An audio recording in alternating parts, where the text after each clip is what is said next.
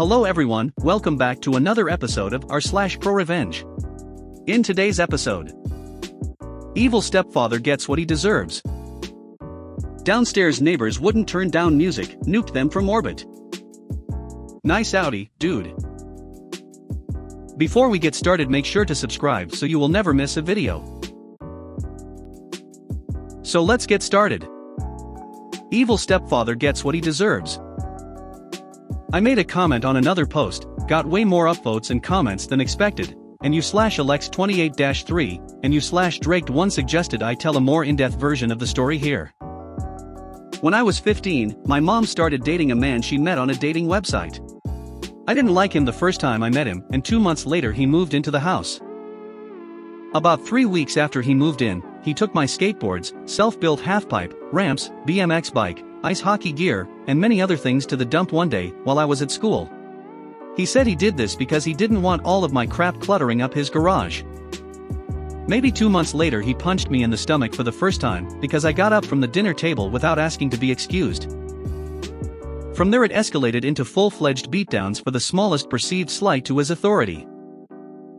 One day he decided to take my extensive Pokemon card collection, even more extensive comic book collection, my Game Boy and PS2 with all the assorted games, and my fantasy and sci-fi book collection, and got rid of it all because 15-year-old boys should be playing football and baseball, not being a FAOT nerd playing with Pokemon cards and reading comics and books.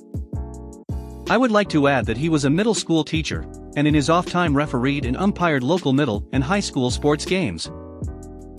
My mom never intervened, and in fact acquiesced when he demanded that she stop giving me lunch money, because the little shit will just spend it on comics and other gay shit. One day, I took maybe $3 and change out of his change jar, so that I could buy a slice of pizza and some fruit punch during lunch at school, because I was tired of being hungry. My twin sister was always a bit of an asshole, and frequently blackmailed me into doing her chores from a young age. I was fed up and refused to do something, so she told him what I had done. This man actually called the police and pressed a larceny charge against me, and once the police had left, proceeded to beat me senseless. At that point I ran away. When the cops found me and returned me to my home, I found out that he had been trying to talk my mom into sending me away to military school or something of that nature. I ran away again, and between having run away several times and the larceny charge ended up turning 16 in juvenile detention. I spent the next couple years miserable and afraid, frequently contemplating suicide. Once I was out on my own, I didn't speak to my mom for several years. We eventually reconciled, and by that point they had married. I was a lot bigger than I had been as a young teenager, and had gotten into weightlifting, so he no longer acted like he was going to punch me to make me flinch, much less actually hit me, and we basically avoided each other for the most part. My mother found out that she had stage 4 cancer, and no longer wanted to waste any of the time she had left with him, so she had a lawyer draft up a separation agreement whereby he would receive a set amount of money upon separation, and would have 45 days to retrieve his belongings from the house. He had spent his entire inheritance in 6 months, and then had to sell his mother's house that he grew up in order to settle his debts shortly before they started dating, and my mother bought the house back from the bank before they married. She allowed him to keep the house, and he moved back into his mother's house. My mother passed away about 9 months after their separation, and despite the agreement had been allowing him to come and get his stuff piecemeal. I put an immediate end to that. He was past the deadline to remove his personal effects, and they were now legally mine to dispose of as I saw fit. I sold his baseball card collection, around $14,000, and his autographed sports memorabilia, roughly $11,000, and also sold all of his woodworking equipment, along with several finished pieces of furniture that he had made, $6,500 I think. I kept his mother's engagement ring, platinum band 3 diamonds roughly 2 carats, wedding band, his coin collection. I also collect coins, and some tools and other odds and ends. Now comes the real fun. Around a month ago I finally saw him at the grocery store. As he was leaving I approached him. I told him I had sold his collections as he was pushing his cart out towards his car. He reacted exactly as I expected. He took a swing at me multiple times. I already had my phone ready to dial 911. Several of these punches missed, and the ones that did connect didn't have much effect because he's nowhere near as strong as he was 20 years ago in his 40s, and I no longer a skinny little 15-year-old. He continued to try to punch me as I spoke to the 911 operator, and was actively ramming his grocery cart into my new Toyota as the police officers pulled into the parking lot. He was arrested for assault, communicating threats, and destruction of property. As a result, he lost his job and pension at the local middle school, and because he had never learned how to save money while married to my somewhat wealthy mother, ended up having to sell his mother's house because he hired an expensive lawyer thinking he could somehow beat the charges. My nephew, who was on the football team, made it well known to his friends that he not only had just been arrested and convicted of assault as well as other charges, but that he had also beat me as a child, causing several parents to call for him to resign from refereeing and umpiring for local sports games. My niece and my girlfriend's much younger sister are enrolled at the middle school where he worked, and say that he was not only universally disliked, but when he came up to the school to get his belongings, he made a big scene and ended up hysterically crying as he was leaving. At least that's what they've heard from the kids who were attending summer school at the time. His son, who he was equally abusive towards as a child, refused to take him in or help him out, so the abusive stepfather ended up having to take a job as a cashier at Walmart so that he could afford the rent on his crappy little trailer in an absolutely awful neighborhood.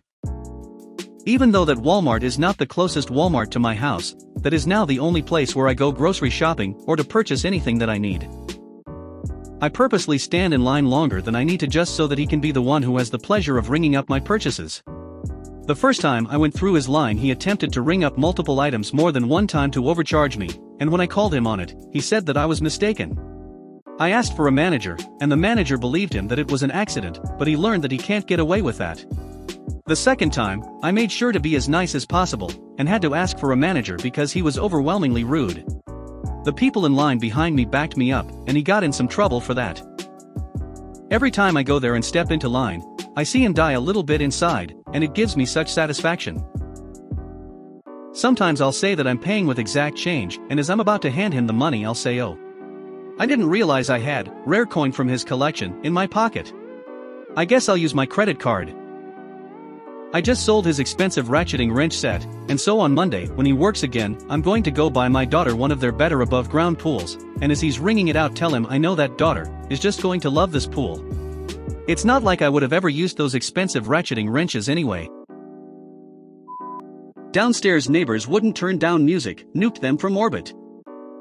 Was suggested to cross-post from /r/malicious compliance. I was inspired by a recent post to tell my own bad neighbor story. Can't think of a better place to post it. Flashback to 2014. Or so. I moved out on my own in 2013 and moved into an old house converted into a 2-floor apartment, directly across from my future in-laws. The downstairs neighbors were loud. Blaring music at all hours, yes, all of the hours, wouldn't cut the grass or take out the trash on our shared schedule. Crappy neighbors, but never bothered me directly. The guy was pretty chill when sober, and would turn the music down a little when I texted him. He was okay until his girlfriend moved in. Now I'd shouting matches to the mix, and all of a sudden my requests to turn down the music makes him turn it up. I can barely walk on my super thin floor without her banging on the ceiling with a broom. I was okay since I am a heavy sleeper, and could sleep through anything.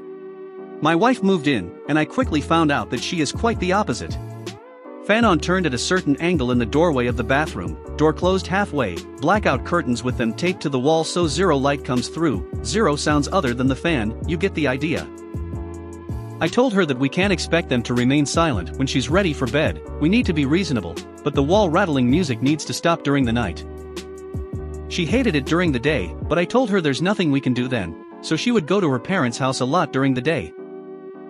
I talked to neighbor guy, he said yeah man that's cool, but it turns out the girlfriend wasn't having it, and his attitude then changed to yeah well it's our house, so you can go F yourself if you think you can tell us what to do, and you can move out if you don't like it. Something definitely had to change once she was pregnant, and then the baby came. So I did the only thing I could do. I fought fire with fire, and maliciously complied with the law to the T. I could only report them for noise after 11 p.m. I now forget the morning hour when the noise could start, but I believe it was 9 a.m. My dad has these huge old concert speakers in his garage. Professional grade, black leather bound, 5 feet tall and 3 feet wide, and a pretty nice, vintage stereo/amp. He has two, but my apartment was so small I sadly only had room for one. We replaced our coffee table with this thing, laid face down onto our thin, office carpet. Tired of his crap tunes, I tested this Geneva Convention-breaking device when they weren't home. Holy cow. I had to take everything down from tables, counters and shelves because they would shake off. I prepared audio files to feed the stereo.